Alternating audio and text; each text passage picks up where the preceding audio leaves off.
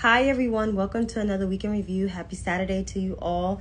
So I'm just going to get into it. It's not going to be a long live tonight because it's Saturday and it's just the weekend. So I'm just trying to keep it short and mute. So if you missed this live, you can watch the replay on Instagram or see the video uploaded and then some clips on Instagram and on Twitter and TikTok. So here we go. So according to the World Health Organization, WHO, there are 762,791,152 confirmed cases of COVID-19 around the world. There are 6,897,025 cumulative deaths. As for the daily tracker in the United States of America from the CDC, there are 104,348,746 confirmed cases of COVID-19. There are 1,128,404 cumulative deaths, and there are 11,279 people currently hospitalized across the country with COVID-19. In terms of total vaccination for the country, before I repeat all these numbers,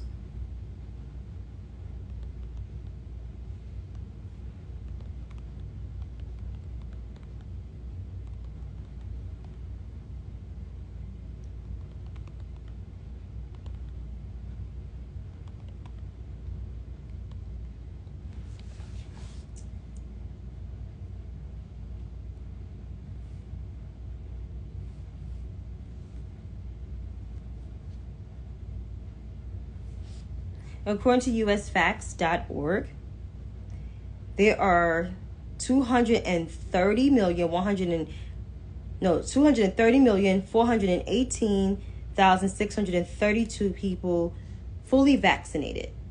As for people that received their first dose, it's 81% of the country. So, yeah, we're still at the 70% percentile. So just to recap all the numbers for COVID, it's a lot of numbers, and you can look this up.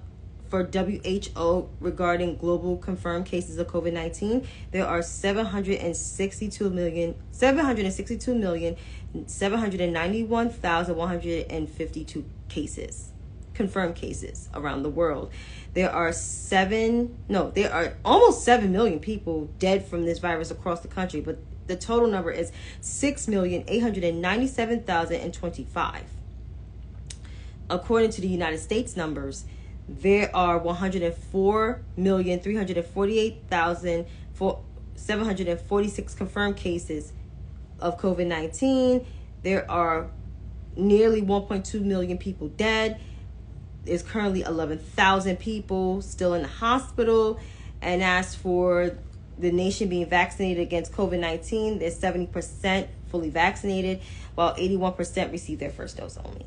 So with all of this being said, COVID is still here. It's not going away. And so we just need to reckon with the truth. Like, it's not going away. It's still here. Even though we still have a national strategy, but COVID is still around. So the best way you can protect yourself is get vaccinated and still wear your mask. And try to practice social distancing, even though people still are vaccinated, but that's the best way to go, right? Yeah. As for the Tennessee 3, there's information on that per se. I believe they were reinstated. Those guys were reinstated. Justin Pearson and Justin Jones were reinstated to the Tennessee State Assembly, which is the legislative branch, the lower chamber, because they're representatives. And they were reinstated as of this week. But, as I said,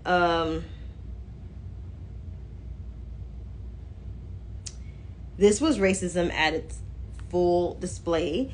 It was racism at the highest level. You know, the GOP state legislator in Tennessee is completely MAGA, just like some of these other ones in the Midwest, in the South, and even, you know, out Southern West, you know, are completely MAGA. They believe in the MAGA, you know, mantra of just being against everything that Democrats is for, instead of like coming to a common ground. Like, that's why, like, I go off on when I say, like, the GOP was never, from as long as I've been alive, was never for progress. I don't care how many people want to sum it up, it's not. And we can see, like, now the GOP has morphed into this white supremacist, white domestic terrorist sympathizing party, because that's what they turn into. The GOP is not the Reagan GOP. And was the Reagan GOP nice? No, not really. No, because they gave a platform for MAGA for today. It's the truth.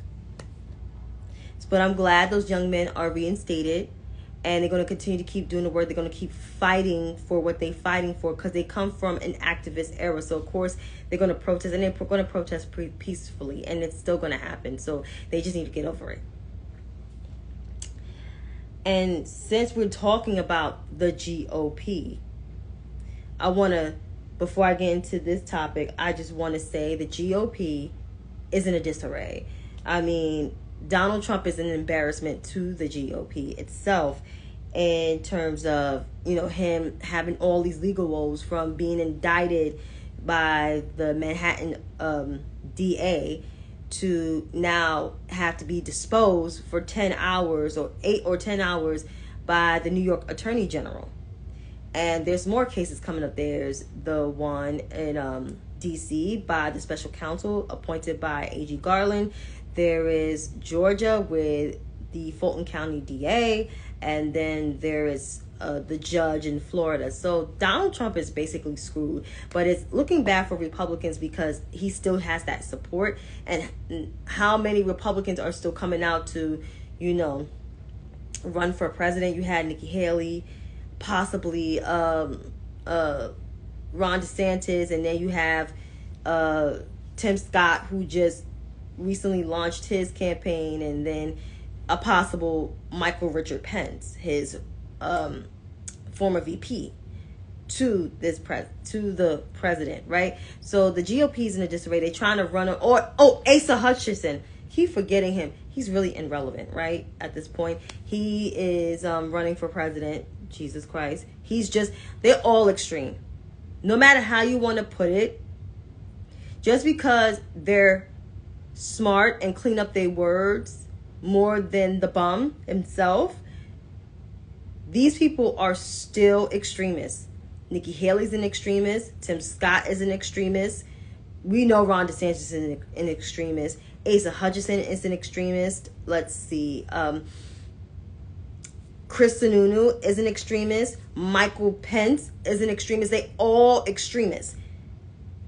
Adam Kinzinger and Elizabeth Cheney, they're all extremists. Just because they don't say the racist shit out loud doesn't mean they vote for the racist shit. Always remember that. And Tim Scott is the black Republican. You would think he would be the voice of reason.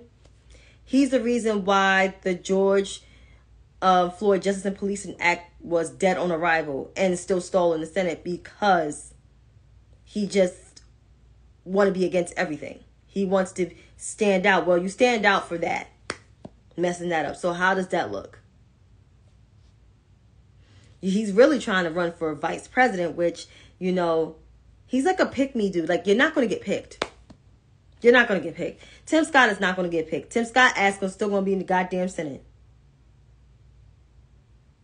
Nikki Haley would get picked before him. He's not going to get picked. And even with Nikki Haley, I will watch out for that one, because she's sneaky. And she's just as extreme. She's a Tea Partier. She was going to support Marco Rubio for president back in 2016. And he's extreme. So there you have it. And now we could get to the topic. Speaking of the Democrats versus Republicans. We know Democrats are for, securing, our health care, just expanding our health care. Recently, just this past week, the president I think, had an EO expanding health care to DACA recipients because they didn't have no health care. Let's see what else, lowering the cost of prescription drugs, enforcing the Infrastructure Jobs Act, passing the ARP, American Rescue Plan, committing to Black Maternal Health Week and Black maternal health in general. I mean, there's a laundry list. There's a laundry list of things that are going on that the Democrats are actually doing.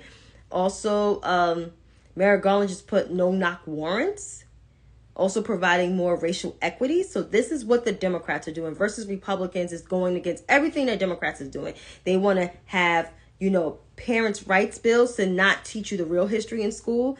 They also want to cut Medicare and Social Security, which most of their constituents get those benefits.